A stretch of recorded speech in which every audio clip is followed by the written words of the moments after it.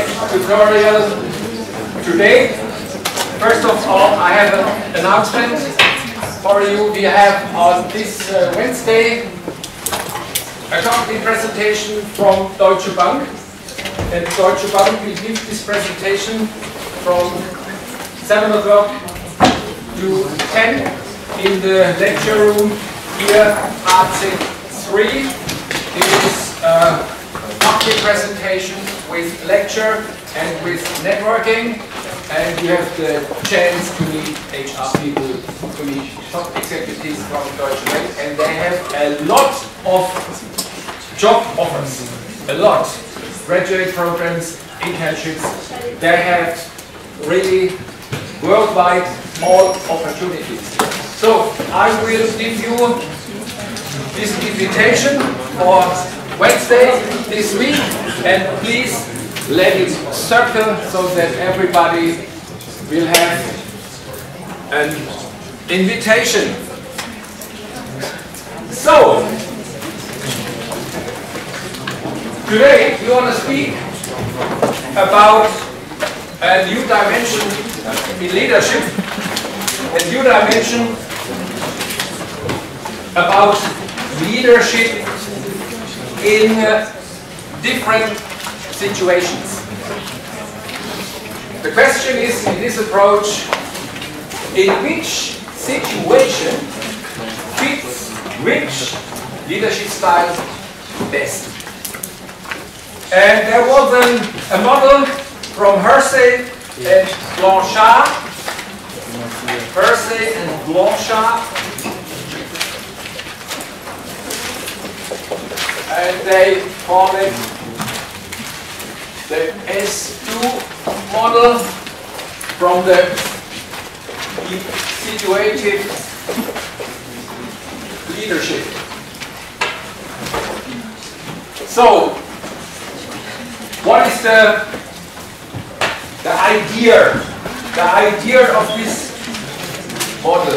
The researchers found out 4 different leadership styles, and the researchers combined these leadership styles with the development of the followers. The development in this case is the development in the competency, in education, and the development in their motivational structure and in their personality.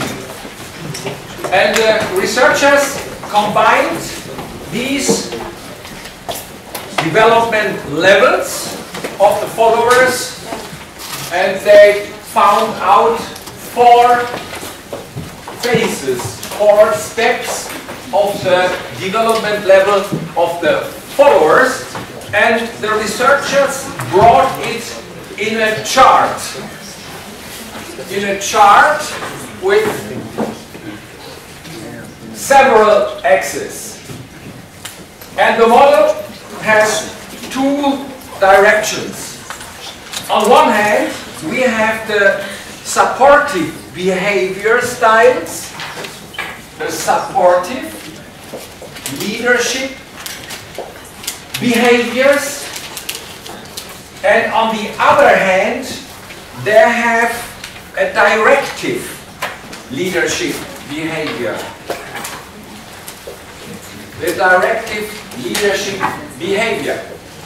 So, then we have in the supportive and in the directive leadership behavior, we have a low situation and a high situation, and also here a high. And here, this is the X for the development level of the followers.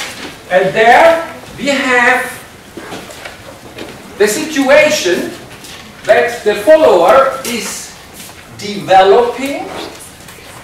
He or she is in a developing situation, and on the end of this scale, some step in the time, at the end, we can say, or we can see that the follower is in a developed situation.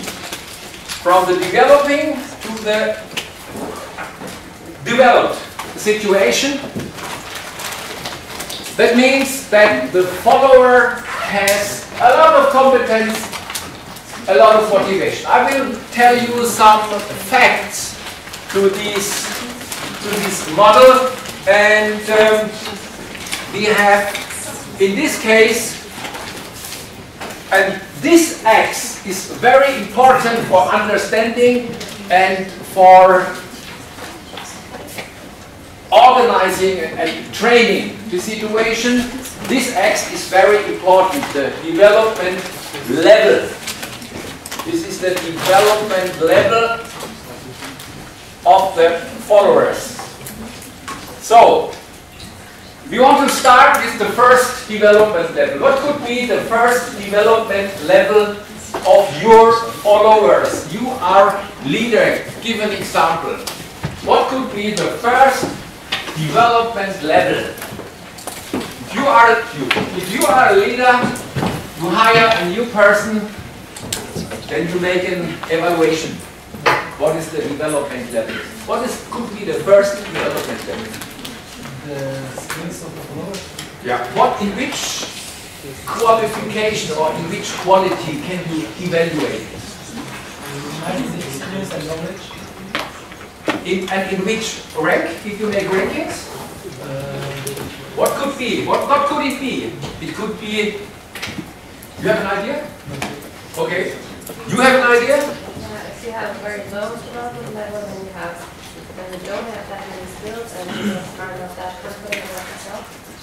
Okay, if you can explain it in an example. Give us an example. Like for example, if I'm an intern and I'm doing my first internship, Okay. and I don't have any experience and I think that I don't have any skills, so I have Okay. to drop off, so I'm on the developing side.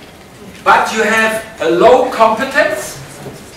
But what else? No confidence, no skills. Yeah, okay. What else? What else? Not bad. Okay, what else? Have high commitment. Yes, high commitment. You have, on one hand, low competence. Okay, of course. New job, and you have learned a lot, but the new job has own criteria. So, you have a low competence, and you have a high commitment. You want to learn. You want to develop yourself. Low competence, I write a C, and high commitment, also a C. And that is the first phase of the development level. That means the person is new to the task, but the person is very interested, very committed. We go together with you in the goal reaching, and so high commitment. And that is a low developing situation. Then we have the next one. We have the next step in the development. What could be the next step? And what is an example? What is the next step? What could be the next step? Yes. Maybe you have more skills, but still you are committed, but not that much committed like him, more like a trainee or something. Like a trainee. Okay, like a trainee. Other ideas? What could be? Can you explain other? Do you have another idea? You? No, not Your yet. idea? Or your neighbor? What could be the? Think practical as an executive. You hire a person as a graduate for a trainee program. What could be the development level?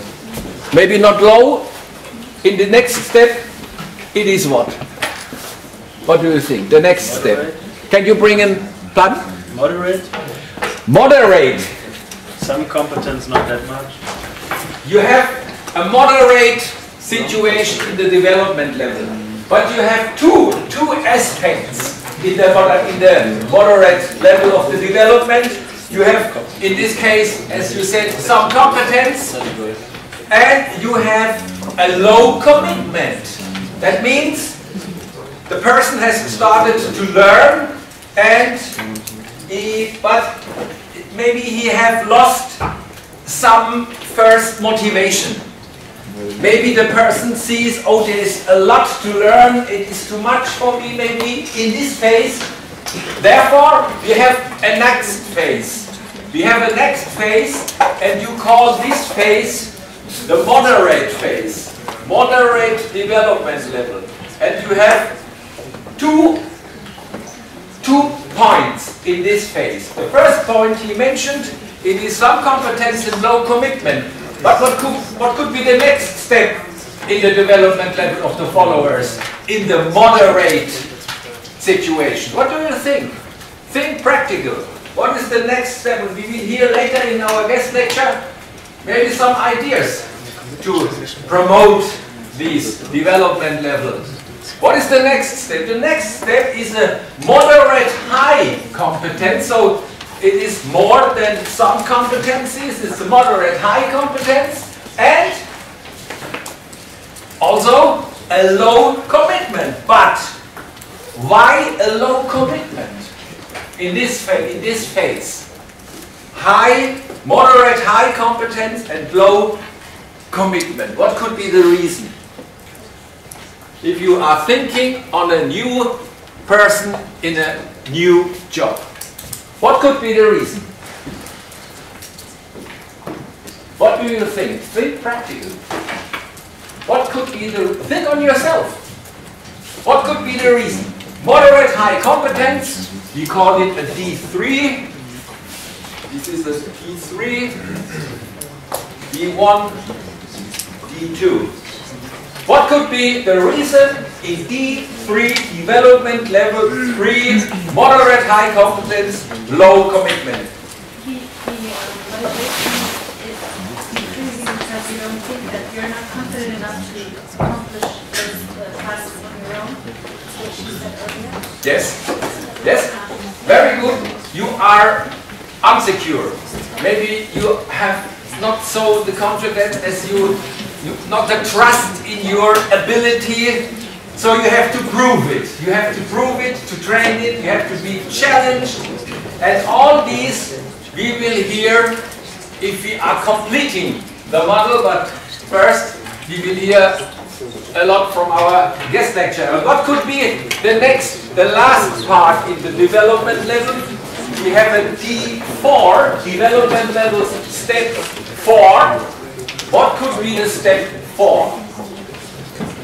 High competencies and high commitment. High competence and high commitment. How can you explain it a little bit more? Bring an example from your experience.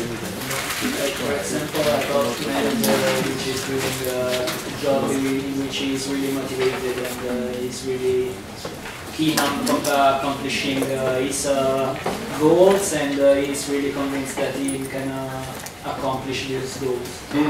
That means skill and motivation for the job are really high. And what could this mean? What could this mean in your leadership situation? You have an employee, he is high competency, high commitment. What could it mean for your leadership situation in this case? Like I would use a delegating style to my employee, leaving him free to do his tasks in the way he wants, and letting him take the responsibility for what he does. A delegation situation, but as I mentioned, maybe I think one class or 2 classes before, delegation is an art. And we want to hear more about the art also of delegation, because it's a balance and it's a risk balance. And so we will switch over to our guest lecturer today. A very warm welcome to Götz Posner, our guest lecturer from today. And I will give some ideas for the short biography of Götz Posner. Götz Posner, born 1980 in Mainz, has managed the European brokerage house XTB in Germany for over 4 years now. Nationally and internationally, he develops and manages brands and customer networks successfully on a sustainable level. During his studies at the Cologne Business School, the brand expert laid the foundation for his career with various guest semesters abroad, among others at the University of California, Los Angeles. I also have been there, a really great school. His strong dedication was honored with the CBS Excellent Social Commitment Award. During his studies, he gained practical experience at well-known addresses such as the publishing house Axel Springer in Hamburg or the European Parliament in Brussels and Strasbourg. In the following time, Posner proved his leadership talent and expertise in various roles by showing the companies he worked for how they are able to implement and realize their strategies and performance targets profitability. He helped the brokerage house Alpari to sustainable growth in Germany and the rest of Central Europe and reinvented the brand XTB to become one of the top players within the European financial markets. After great successes in the areas of corporate strategy, marketing and public relations, Götz Posner is an inventor in the development and implementation of new and pioneering ideas. As a result, he continued his successful career in the financial sector. With his financial expertise and his passion for the financial world, Mr. Posner uses the daily challenges of the German market for its long-term success, in which he lets his customers and partners anticipate. He regularly shares his findings with the public and is a frequent speaker at many prestigious and high-profile financial events and media channels in Germany and across Europe. A really great and a warm welcome to our guest lecturer, and please come to us and then we want to switch in your presentation.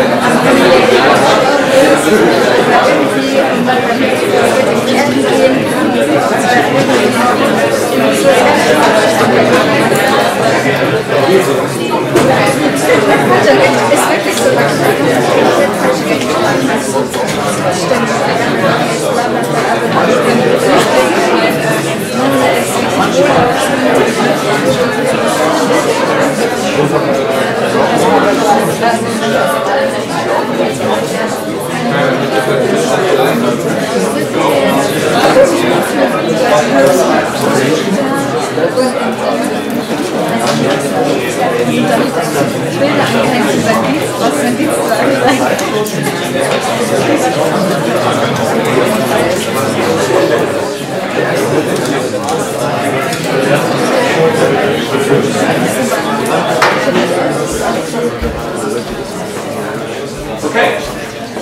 First of all, thank you very much for being here, for the invitation of Professor Trummer. We met a couple of months ago. It was kind of quite a situation. A lecturer, no, a student of yours was inviting us to take part in this lecture on leadership styles.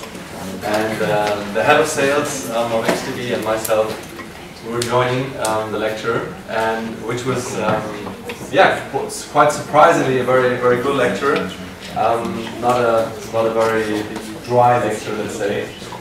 So we decided to also have Professor Trummer as a little workshop within XTB with certain employees to show them what leadership styles are about today or nowadays, because there are so many changes going on, and you hear leadership all the time. Being a leader, being a boss, leadership styles here, there, what is good leadership, how to become a successful leader. And that workshop proved that we made the right decision, because we had a very good discussion. And I want to keep it as well today, a bit more interaction. So I'm not going to go through a presentation with 200 slides telling you what I know and what I don't know, but more having an interactive discussion to show you a bit insights of the practical view within a small company and how we work there, what kind of obstacles we had to fight against.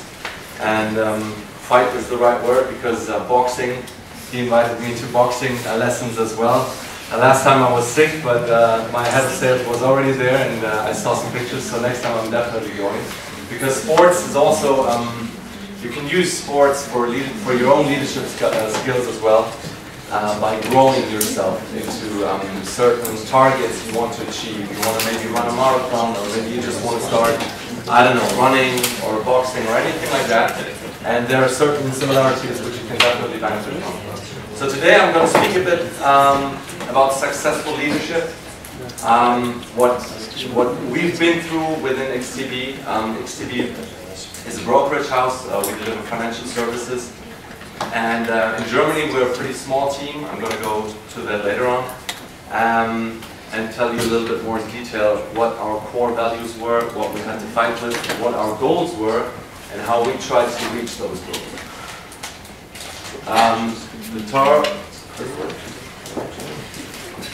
Okay, it's plug and play, unfortunately not.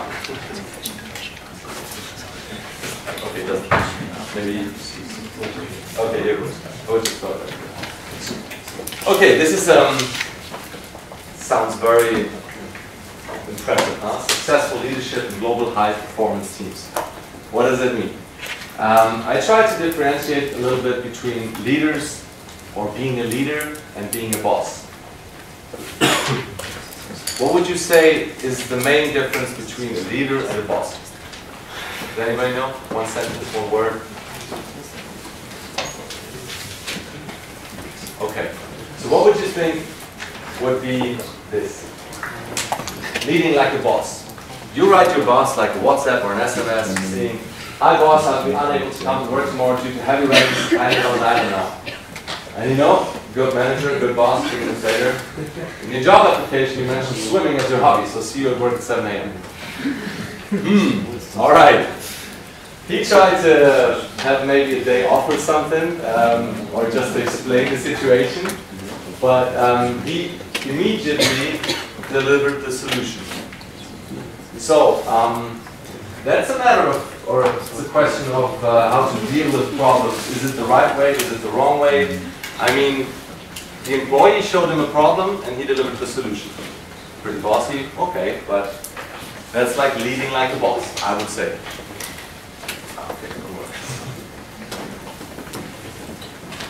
So, how do you perceive leadership skills at first sight? For example, you join a company, you maybe visit the Deutsche Bank appointment tomorrow or on Wednesday.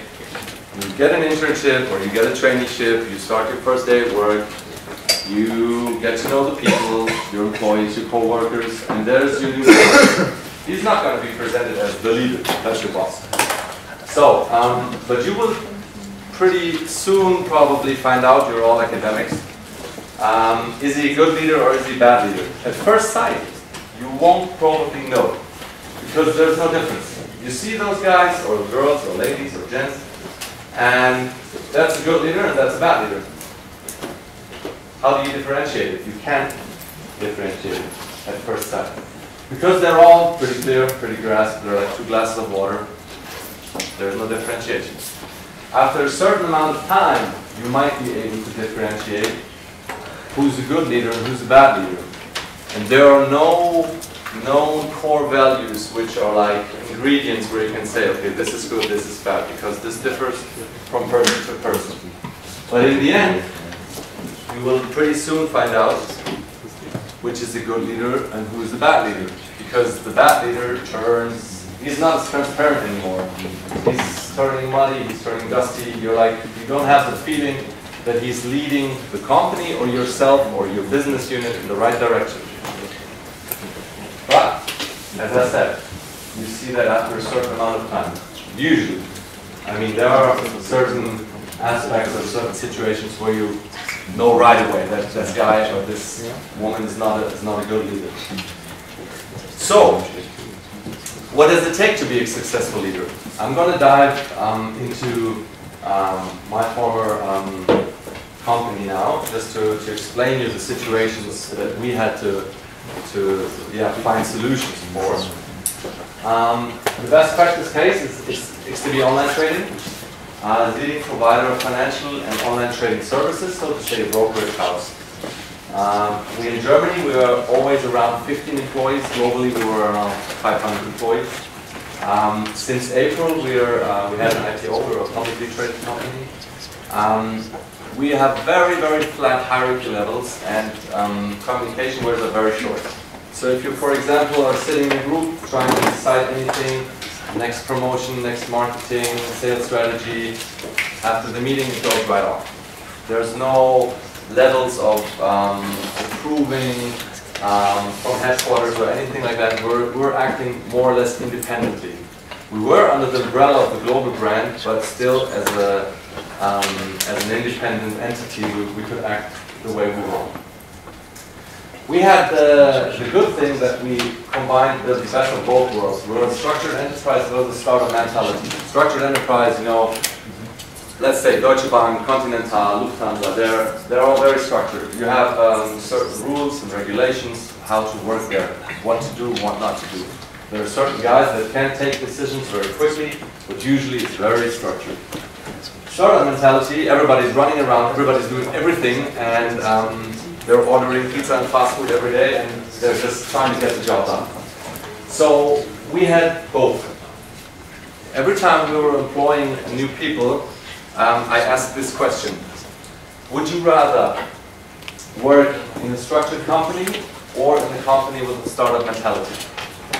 Who would like to work in a company with very clear structures? Raise your hand. And who would prefer the startup mentality? Okay. That was one of the questions, because I wanted to find out, like, how is the person thinking, like, what do they expect from working also with XTB, from the working atmosphere and all that kind of stuff. We were highly dynamic. I mean, you read this on every job effort. We're highly dynamic, we're innovative, we have very good quality, and we're the best service provider ever. But we were very highly dynamic, very effective, because we had very short communication and also very short decision ways. The decisions were ROI based, always. It was always coming down to return on investment. What do you spend and what do you get for it? Why do you spend it if you don't get anything for it?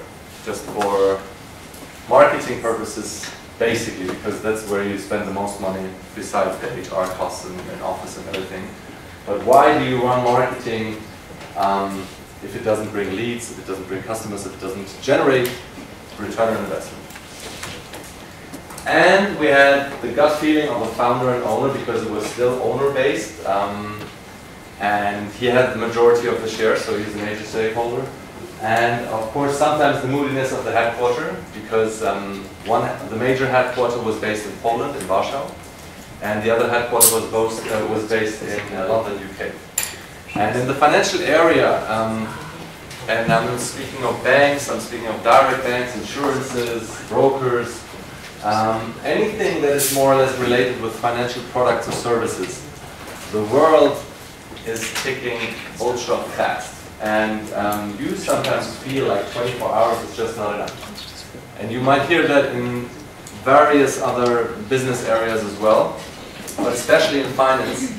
Once you brought a product on the street, once you launch a promotion, you need to have the next one in line already. You need to be focused on what's going on, what's happening, what are the competitors doing, are we right on track, are we doing the same thing? So the monitoring and analyzing processes are very, very, very important, and they take up very much time. So here was the point where we sometimes had to really work or explain our shareholders or our mother in headquarters why we are doing that. Because especially in the German-speaking regions, financial services work different than in other countries. UK is a very saturated, very mature market when it comes to financial services and products. Germany, you need to build up a lot of credibility, a lot of trustworthiness. This takes time. And sometimes the headquarters doesn't have that time. They don't want to see that. So you need to act very quickly, explain and negotiate why you're doing this, because you don't see the ROI the next day. But this is something what we had to live with. This was some insights about the company. And just to my person, very quickly, I started in the consultancy right after graduating from university, and had the opportunity to look in various companies from very different areas. And there were enterprises like BASF, Adidas, Credit Suisse, tourism companies all over. And the funny thing is that in terms of image, when you have the feeling that, because at some point you all will have or will take a decision, what company do I want to start working for? On what kind of points do you base this decision? And you can accept it or you can't, but most of the time, the first thing that comes into your mind is image. How do you perceive this brand, this company? Everybody would first maybe say Nike or Adidas. Wow, that's cool. Work in the sports industry, you know, design some sneakers, everybody's cool, go to parties, Christmas parties, that's cool. And sometimes you hear names of companies you've never heard before. You look at the internet webpage and you see, oh my God, I would never ever work there. I had to work for all of those kind of things, and I had the same problem. The first brands I saw and I had to work with are like, oh my God, this is so cool. I'm working for Adidas now, I'm working for Credit Suisse, and this is going to be really, really cool. Once you dive into there, get to know the employees, get to know the structures, because after 2 or 3 months you know more about the company than most of the employees that work there for years. Because you don't do anything else than just dive into digging out information, everything. And after a certain amount of time, there was a point where I said, I would never ever work here, because the working climate was disastrous. The employees were not friends at all. And there were some companies, they were small, they were sometimes family owned, nobody really knew about them, they were big players in terms of turnover. You dove into there, they were having lunch with the family. And they were talking to each other, they were finding solutions together. They had employee benefits, crazy, the Christmas parties was crazy. And there he was like, okay, I would really think about working here, starting to work here. So this is just a personal hint. When you choose a company, of course for your CV it's always important, name dropping, because once you change, everybody knows Goldman Sachs, Deutsche Bank, all these kind of things. But if at a certain period of time or a certain point of time in your life, you will realize that names is not everything. And sometimes when you start having a family or anything else, the term life-work balance, I call it life-work balance, most of them call it work-life balance, is getting more and more important. So you start looking for companies that match your values more than just a big name which everybody says, wow, you work for that company, really? Yeah, but it's 80 hours a week and actually I'm not really quite satisfied. So that's the point. And I went over to the financial industry, started at Alpari, brought up Alpari. They were not on the German market, and our mission was to build up the teams. How do you do that? We started in the Messe Tower. We had a nice building. We had no one around. Nobody knew that brand. So what do? You advertise positions that are open. Okay. And then we had the same problem. There were people with high knowledge, low involvement. They knew everything. So are we going to hire those guys that know the products, know how it's done, and know how everything works, but they don't really care? Or do we do the other way around and hire maybe juniors, which are hungry, which do not have maybe the business sense or the product knowledge, but they're willing to learn it and are even more loyal? So we started doing that, building up the brand, building up the marketing. Which went really quite well, and after a couple of years I got contacted by a headhunter which offered me the position of marketing director at XTB. I actually talked to my former boss then and told him that. Said, you know, I have the possibility to build up a brand which is a competitor for us. What do you think? So he said, yeah, you know, what do I think? I mean, I would be losing a good marketing guy. Going to the competitor and, you know, building up that thing. We were competitors in a certain way, but we still had various business fields. And from my consultancy point of view, as a brand strategy consultant, he learned that it was very important for me to do that, to build up a brand which has a lot of potential, but which was led in a very, very bad way. So I went over to XTB as a marketing director, did this for 1.5 years and got promoted to managing director. And what I was doing the last 5 years is not focusing on products, not focusing on training platforms, not focusing on anything product related, let's say. I focused on the human factor, and I questioned myself, okay, what can we do to give this company a face, to make it more credible? And what we didn't do is we didn't hire any specialists out of the business sector from finance. We hired guys from tourism, we hired cooks, we hired salespeople from automotive. Because the thing was, I talked to my head of sales back then and said, okay, what can we do? We can train those guys within 4 to 6 weeks in products, CFDs, derivatives, contracts, anything, no problem. But what we cannot do is teach a sales how, or teach really the motivational skills. That's something we cannot really teach. You can enable it, but over a really long certain amount of time. So we hired those guys. They were very, very happy. They were even really almost overreacting because they said nobody would ever come to that idea hiring us in the financial area because we didn't have any expertise. Like, it's not about the expertise, it's about the commitment. And the commitment is something which you see in your first rehearsal. When you have your first job interview and you go over there, you know, I only have A's, I have the best master thesis, blah blah blah, I have MBA, I know everything, theoretically programming, when can I start? Or you deliver them something which they want to have, because that's what most companies are looking for, intrinsic motivation. Why should the company hire you? Just because you know the products? You probably won't know the products better than anybody else working there already. But if you are highly motivated and you are very loyal and you give them the feeling that you add a certain value to this company by hiring you as a person and not as an encyclopedic book which knows everything, then you have a USP.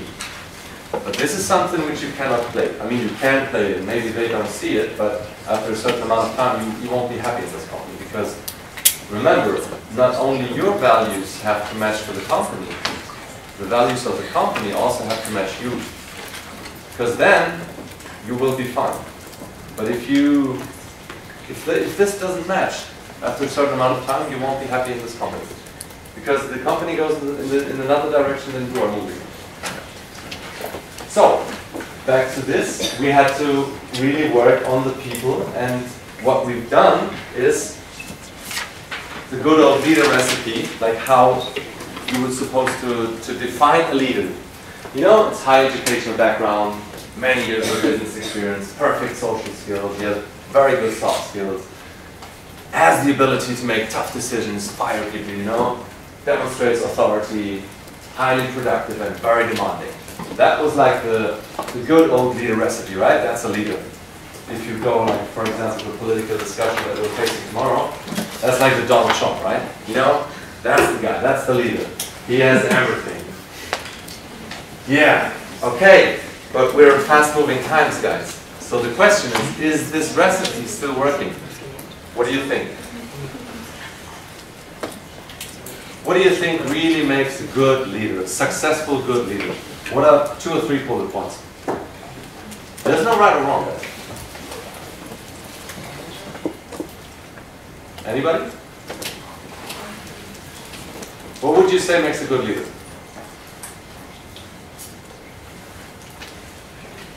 Intelligence? Cleverness? Motivation. Motivation? Charisma. Charisma? Why do you say charisma? It's something you can't learn really. It's the one ability that leads others to work more to get this high commitment. Very good. Listening and taking care for the employees. Honesty. Honesty? And confidence, because then when you see someone talk very confidently, then you want to listen to them, and you feel it yourself that he's confident. Confidence, You exactly. feel like you can trust him. This is exactly what I was looking for. Because times have changed. There is no old leader recipe where you see you just demonstrate it through authority. I mean, even in the army, where everybody is looking or really have to work by commands, times have changed. But if you see this one, 1 year ago, before I was born, there's like 250 megabytes. It's like 30 songs of your playlist or something. Went on a hard drive, which weighed 250 kilograms and cost around 25,000 euros. That's like 37 years ago. Today, we have 1,000 times of the storage on a flash card, which is, you know how big it is. It's like that. It's 5 grams and it costs less than $100 bucks. This is just showing you how fast times are changing. And not only, this is just from a storage point of view, like just storage of information. But also, times have changed in leadership styles. I'm sure you've done some internships or some trainees or heard of some people, maybe in the investment banking or M&A boutiques, where you see that. There's a boss, here's the business, basically, that needs to get developed, or needs to get front. So here are the employees, and there's the boss, telling them, all right, go, move, move, move. We need to get the business done. Plus, they're carrying him as well. And the leader, he's not sitting here telling them do anything or push me or pull out the business or do whatever. He's up front. He's giving up the direction, but he's showing them by example. He's leading by example, the employees. So, he's confident, what you were mentioning. He's honest because he's also pulling the thing. And people are believing him because they're following him, because they said, okay, if he's telling us, maybe he doesn't even know how it's done. Why should I do it? He's up there, he's in the mud, let's say, with the team. So he's on the same level. And on hierarchy levels, you always hear that. Why are the people above? They don't know what we're doing down here. You hear that a lot of times in businesses. If they would come down to us and we would have the ability to talk to them, we could explain them what kind of problems we have and why the business is not developing. Because up there, they're just drinking coffee bottle. That's the old discussion we're always facing. So what are the differences? I'm sorry, but this is only the PDF because usually it's animated. But this is the boss we're talking about. So he drives the employees. No, do that. Come on. He depends on authority. He doesn't want to be questioned because what he says is the truth. He cares for productivity. Show me what you've done. It doesn't matter if it's really for the business development. But if you've done something, and I'm sure you've had that in your own career or student life as well, then sometimes writing an essay or sometimes delivering something, for God's sake, because it doesn't help anybody, but you just have to do it. He says I, because I is very important, me, myself, and I. That's the boss. He's fear-driven. You're not going to talk to him. You're not going to say no, because fear is a very powerful tool of that guy. He generates demoralization. He doesn't own it. He takes credit. So if the team has done it for him, and he's talking to his boss, that yeah, it was all my decision, and they've just done what I told them to do. That's because I need a promotion. Says go. Doesn't explain it really, and he gives orders. That's the typical bossy behavior. And of course, back to the slide before, he knows how it's done. And don't question him because he knows better. And most of the time he doesn't really give feedback. And at some point you don't actually really care about his feedback anymore because you don't receive it. And that's when the loyalty also is sinking. The leader instead, he inspires employees. He depends on respect and he cares for well-being. Those are all the points that you mentioned before. He says we are in the same boat. We are driving this. We need to drive the business development. Is inspiration-driven, generates enthusiasm, gives credit. This is very, very important because if you don't give credit and also always take credit, people will stop working for you or will stop doing the best they can. Because why should they do it? It says, let's go. And this is very important. It says, go or let us go. Go together, we. He asks also for well-being or for kind of feeling. What we've done when we generated the teams, restructured the teams, we created a monthly brainstorming, which was once a month, where the whole team went into the conference room, and I gave them around 2 to 3 hours away from their daily duties, and I just wanted to hear ideas from them. Anything. There were no borders. I had to pick them up at some point when they had crazy marketing ideas. But what I wanted to have, there was the office management, there was compliance, HR, marketing, sales, customer support. We had video conferences. I wanted to generate out of this pool as much as possible from the knowledge from different points of view. Because sometimes, when you're into marketing, you know everything. You know everything. But sometimes it's really the way man sieht den Wald vor lauter Bäumen nicht mehr. And the thing is, sometimes we had really, really good ideas that came from the office management in terms of marketing or sales structure.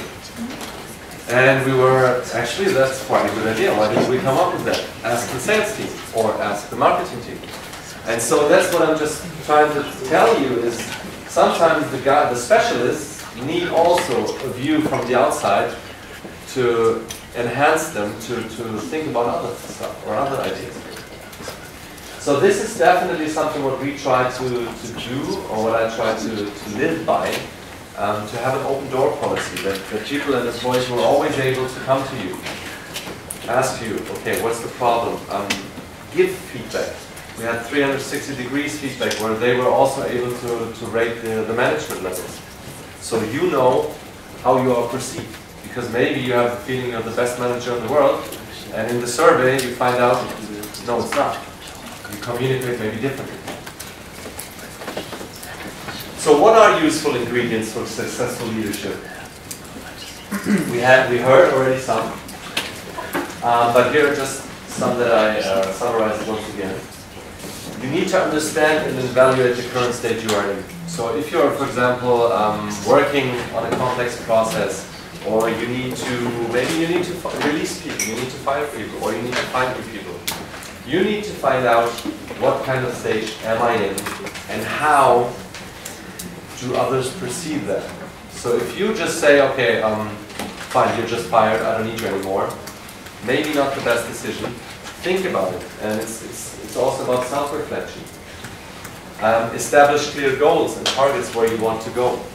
Very important. This is something which most of the people say, yeah, that's clear, that's clear. No, it's not. If you, for example, find out the next time you have a task or a group essay or anything like that, and you start working, and after a certain amount of time you will ask the people, do you exactly know what your task is or what you have to do? I don't know, maybe most of the people will say yes, because they want to avoid the discussion.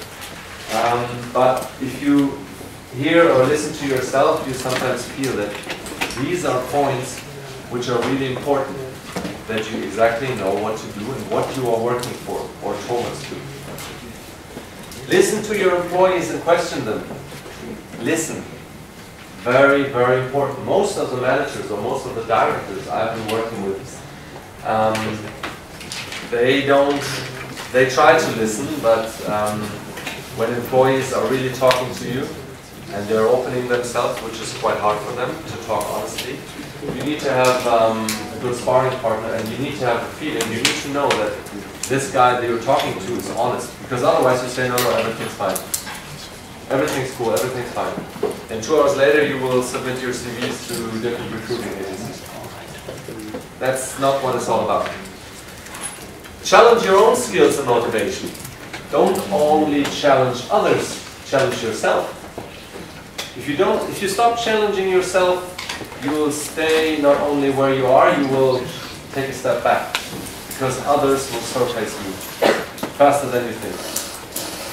So if you sometimes say, marketing, online marketing, SEO, SEM, I'm God.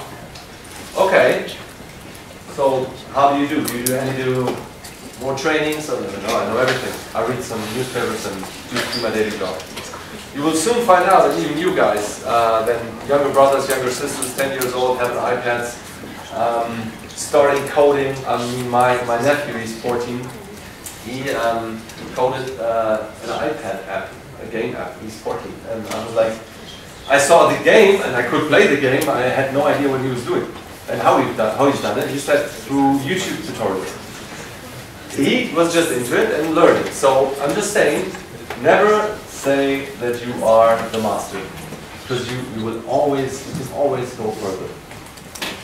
Gather feedback and reflect your own decisions. Gather feedback from your colleagues, from your family, from your maybe employees, co-workers, whatever. If you sometimes think about applying for a new job, what do you do first? You screen maybe the internet webpage of that company, ask some people who may work there, go to Sing or LinkedIn, go to Glassdoor and Kununu to check out what are the salaries. And also you could challenge yourself by having the first interview. Make an interview with your, maybe not mom or dad, or with your best friends or somebody maybe closely related to that area. And try to really perform an interview. Not on a funny basis. I mean, you can have funny moments, but try to do that. Try to learn. Try to practice it. Because then you are maybe prepared for some events or some situations that might be able or might be responsible for the decision if they hire you or not. You can train it. Be open-minded and enable your colleagues. This is also something. If you sometimes have the feeling, okay, I helped that my coworker the 20th time, I'm not going to help the 21st time. Okay, different story, because especially if that guy is taking the credit for you. But if somebody's struggling and needs some support or some help them. Why not? Be human. Give feedback and break down motivational barriers. That's something what we've learned within our teams so much. There were sales guys with 30 years, having around 10 to 12 years of experience really in sales techniques and everything. We had girls out of the tourism business who made them really stunned. They were on the phone, they were talking to clients, and those guys were hanging up the phones, looking at the girls, saying, how long has she been doing that? Now, 4 days. But she was before in tourism, service floors, having to do with people, smiling, you can hear a smile through a telephone, I tell you. If you're on the phone and you're just doing sales because you need to make that phone call or you need to do it, then better don't do it. Be committed. If you're committed, it works. And if you're working for promotion or hoping for a promotion because everybody else gets promoted but you're not, why? Because the world is so unfair? Most likely not. Listen, learn, improve, and repeat. And this is something what I learned as well, because I worked in that company for 5 years. I'm not working with XTB anymore. I signed a mutual agreement together with the head of sales because, as I said, in April we had an IPO. We had the emission price, and the price went up, went up, went up, and then in July it started to fall. So what happened? It is an owner-based or an owner or founder-based company still.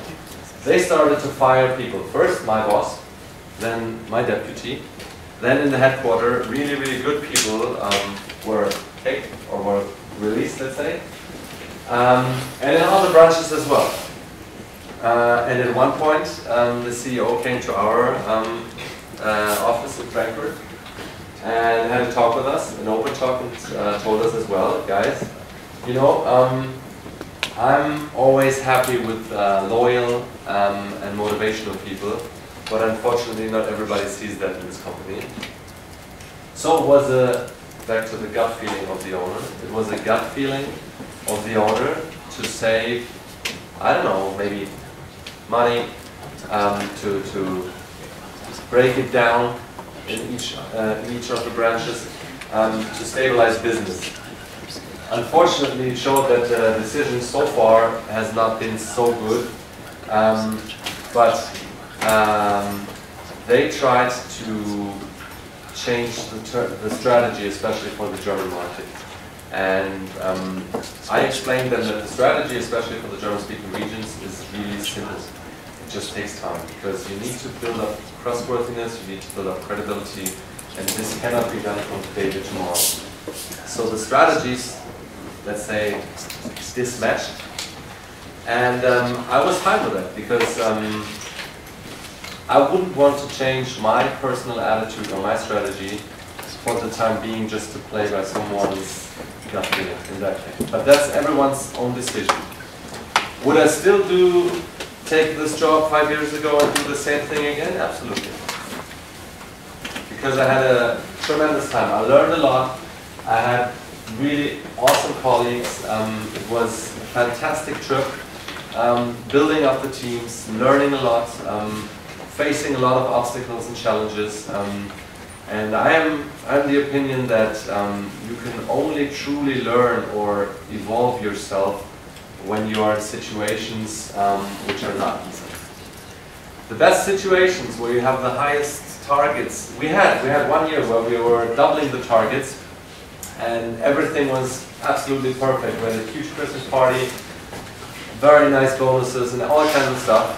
And until I made the budgets for next year and even increased it by 25%, the targets, and they were doubled just because it was possible to show. So always remember, sometimes you have good times, enjoy the good times, and always keep on working, but you learn more when you're struggling.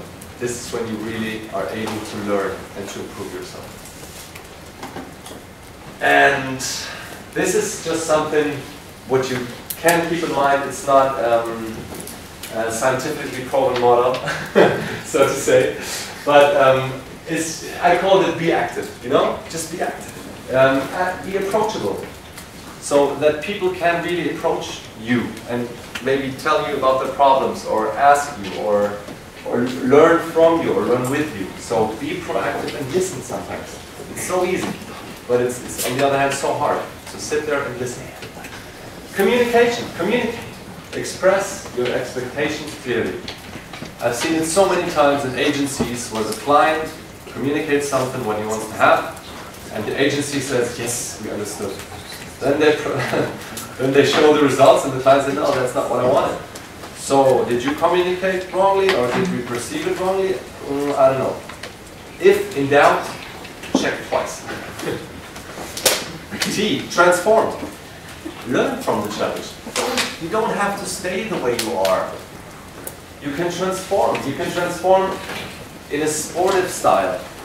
For example, I tried 2009, I tried my first marathon with no training because I wanted to prove to my wife back then that it's 90% head and 10% body. I did it, but it was not very good for my body. But at least I showed her that it's possible. But the next one I trained for, and now I'm into triathlon, which 6-7 years ago, if somebody would have told me, yeah, Götz, you will run a triathlon, like, yeah, sure, maybe in my next life. So it's possible. Don't always say, no, you know, it's a comfort zone. I want to stay here, it's all cool. And if it's good, it's fine. You don't have to change every day. Let's say, like, okay, I need to. But sometimes, giving up old habits just because you did it, smoking, only eating meat or whatever, try something else, transform. It's fun, it's really fun, you can learn a lot. Interact, lead by example. Show people what you learn and share the knowledge. Don't always keep it for yourself because you said, if I'm sharing it, somebody will take it away and, no. I mean, if you have the Coke recipe, maybe keep it for yourself, but other than that, value, which is very important also for our employees back then. What we've done always was value, and not only incentivation on a monetary basis. Monetary incentivation is the shortest incentivation that there is. Believe it or not. I'm not sure if there's, I'm sure there is scientific proven data, but monetary incentivation or monetary or salaries is a must factor, and there needs to be progressive. You need to come along. You need to move. There needs to be improvement. But if you give somebody a bonus, say, here's your bonus. Say, oh, wait, I did it. Really, really cool. Last 2 days, 3 days, maybe a week, maybe 2 weeks. If you tell somebody from time to time if they've done really a good job, and you tell them, maybe also in front of other people, you've done a great job. Thank you very much. Because of your commitment, because you organizing this trade fair, because of you programming this code, we are now here, we are now able to have these results. Thank you very much. Blah, blah, blah. Give them a weekend trip to Barcelona, to Vienna. It's also monetary based, but it's a different valuation. If you tell the people and you value them and you incentivize them on this basis, they are totally differently connected than just giving you a paycheck. The loyalty increases, and you can learn from that by really having loyal employees in your company. And, of course, establish. If you found some routines or standards which work, establish them. Question them once in a while, if they still work and if they're still the right ones. But if you have effective live workflows, implement them. Why not? And yes, this is just a little bit of insights from me, myself, and I, and hoping it works for. So I'm open for any discussions. The key learnings is just a little summary now. You can go through. But it was a pleasure for me. I hope it wasn't too boring for you guys. And if you have any questions or any discussion, I'm happy to answer them. Thank you very much.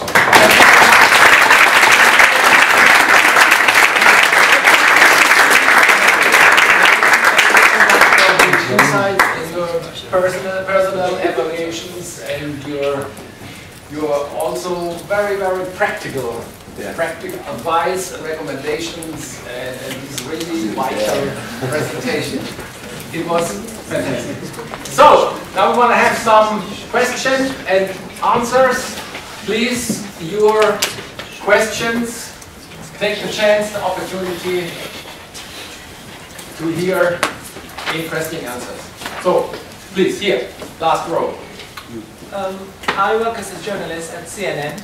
Last 3 months ago, I went to Bangladesh to check the chain for the clothing of H&M.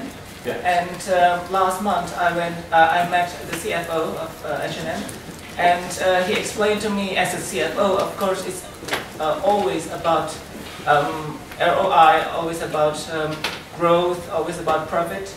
But then it's not always mirrored in their financial report. They experience some slower growth this year, even though a lot of people seem to still like it, still the products. I saw the trend of this sustainability clothing and then green, eco-friendly clothing in the public. As a leader, how do you balance between what's happening in the public or what they want? You know, as a customer, I want to buy sustainable clothing. I don't want 5-year-old children making my clothes, but I want a cheap clothing as well. I mean, affordable clothes. Exactly. But as a leader, it's kind of difficult to see it. I want my company to grow because there is competitors, like maybe in Bangladesh is cheap and then Vietnam cheaper. It's a thin red line, because on the one hand, I totally agree. You need to make profits. On the one hand, you need to shift the company or the strategy of the company to being ecologically correct or being sustainable. So this is something what the automotive industry has to work with as well. They are fighting against Apple and Google now, trying to transform the digital area, but still, you know, processing normal automotive parts to make money. So this is something which also takes time, and the CFO doesn't like time, you know. The CFO likes numbers, and especially if they have to invest money for programs like sustainability, they need to take back the clothes. They need to have employees which check the clothes. In the end, when it starts working and the routine starts, people might come more to H&M because they say, okay, you know, I'm ecologically aware. I want to have this ability to, not like Primark, for example, where, I don't know, kids for 5 cents are, I don't know, suing my shirt. But it's not going to happen from today to tomorrow. So it's going to be a strategic decision. The CFO then will have to make a forecast, for example, saying, we need to spend money for this project within the long term, because he's making a monthly and a yearly budget, probably also a 5-year budget. Plus, he will have an estimated ROI by, those are like consumer studies then. How many more clients would come to H&M when launching this project? Because, of course, it's good for the public, because they can show we're green. This is not everything. Secondly, it needs to have a business note. We need to, we're not going to only do it for the environment, because, okay, some companies will start it because they want to be the first mover. But secondly, we want to have a return on investment, which is improving. How? Because we're playing it in PR, articles, we have journalists talking about us, and then more people will be aware of it, and then changing maybe from Zara to H&M, or maybe from C&A to H&M. So it's always a thin red line, but the strategy needs to be ROI based. It always has to have a certain note, which is breaking down the numbers in the end. More questions, please? Who has a question? Please. If you have a bad boss who's a bad leader, how would you deal with that? Excuse me, if you have a bad boss? Yeah, right. How would you deal with it? How would you deal with it? Question yourself. If you have a bad boss and you're directly reporting to him, what would you say is a bad boss? How is he bad? The guy doesn't talk to you, or doesn't let anybody make other decisions, just takes all the decisions yourself. Okay. First of all, I would use the things we evaluated here more or less. If you're honest, if you're confident, and if you're trustworthy in that case, you would approach him, or I would approach him in that case, asking for an open feedback talk, maybe under 4 eyes, maybe whatever. If he declines that, or if he says, yeah, we can have that, but I don't see any sense in that because you're, I don't care about you. It's a question of you saying, am I stuck at this position in that company? Is it a position I want to keep? If my boss, the which I'm directly reporting, is that way and he's not changing? Is there a possibility to talk to HR? Is there an HR partner? But not behind his back. I would first always have the open discussion. And in the end, if there's no possibility of development, you would have to question yourself if you want to live with that situation, or if you need to change the companies in the end, which would be the last decision. More questions, please? I have a question. We have a mega trend now and in the future, it is digital transformation. It's one of the big trends we have to live with. The question is, what are, from your point of view, the most important questions we have to ask for leadership and we have to ask for establishing leadership? The question, I think the most important question, I believe, is are we losing the personal approach? Because leadership skills, in my perception, is something which a person really shows or is perceived by people. And for example, the digital area, if you take for example Apple or Steve Jobs, he was leading that company which showed us all in the digital area more or less, but was still also to his own employees, not only on the keynote speeches, very visionary. So he explained his visions. He was unmistakably, and he told the people what he wants to achieve and how he wants to achieve that. And in the digital area, where everything is going through data lines and projects and processes, and this gets lost sometimes, the interpersonal behavior or the interpersonal relationships. And I think what we've done as well is we established face-to-face meetings, we established brainstormings, we established weekly meetings, where we really sat down and there were no cell phones and laptops allowed. So we had notes, not really notepads with a pen, so sometimes we need to tell people how to write again. But all the brainstorming or the ideas, I wanted them to write down, to draw, to, I don't know, draw circles or make mind maps or anything like that, which with a laptop or an iPad, I mean, you can do it, but I wanted that shifted away because we were living in the digital area day by day. I mean, online trading, we only had to do with lead generation, banner placements, mass where you enter addresses, everything was digital. And this way, I had all the employees around me talking face to face and really living or taking the digital area on an analog, in an analog way. Other question? Please. Sir, I have a question. I really appreciated your differentiation between the boss and the leader, but I'm wondering if this differentiation does also work outside of a hierarchical context. I mean, if we take like a group, which have to do, well, in our case, like to write an essay, for example. So we have a group, so all our students at the same level. And then, well, there is a person which is more, well, let's say has a more commanding authority, so it's more like a boss. And then there is like other people which are more like gentle, more like listening to others. So according to the model, like perhaps more as leaders. But in this case, people, or at least from my personal experience or point of view, tend to follow the boss rather than the leader. So with outside of a hierarchical context, does leadership really work? Or Absolutely, it's a good question. Because the thing is, in this kind of groups, there is no level yet.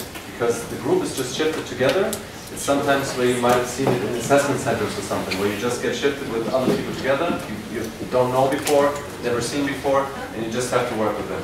Who's going to take the lead? And what they've done is also the consultancies, they're not going to tell you you're going to be the leader or you're going to be the executing part or whatever. They want you to evolve. And they want you to find out who's leading, who's alpha, who's better. And I agree to a certain point. If somebody in a certain project really says, you know, everybody's talking, this is blah blah bullshit, let's get it done, come on. You're going to do that, you're very good in research, you're going to do that, I'm going to take part of it and I'm going to present it because I'm the best. So what's going to happen, people might question like, well, have you seen him? Whoa, authority, whoa, okay, maybe he's the best at presenting. They will start discussing, because he made it clear that it's going to happen his way or no way. A leader would maybe then say, if there is a sophisticated leader in there, say like maybe we should first analyze whose core competencies are. Maybe you're the best at presenting, but maybe I've seen Anna presenting, she's way better or whatever. So it would work in the beginning if nobody complains. The thing is, if you get the best results. Because if nobody complains, and the thing is the importance high enough of that project that somebody says, you know, I would maybe use a different approach. So you're totally right. If the boss goes for this position and wants to have it, he probably in this short-term period project will keep it. I would say. More questions? Okay, so once again, thank you so much. It was a pleasure. We have a gift for our lecturer, and one information for you, our lecture goes on. We have today tutorial. I try to be brief, yes. Okay, you may follow here. Here from this view, and this is from our great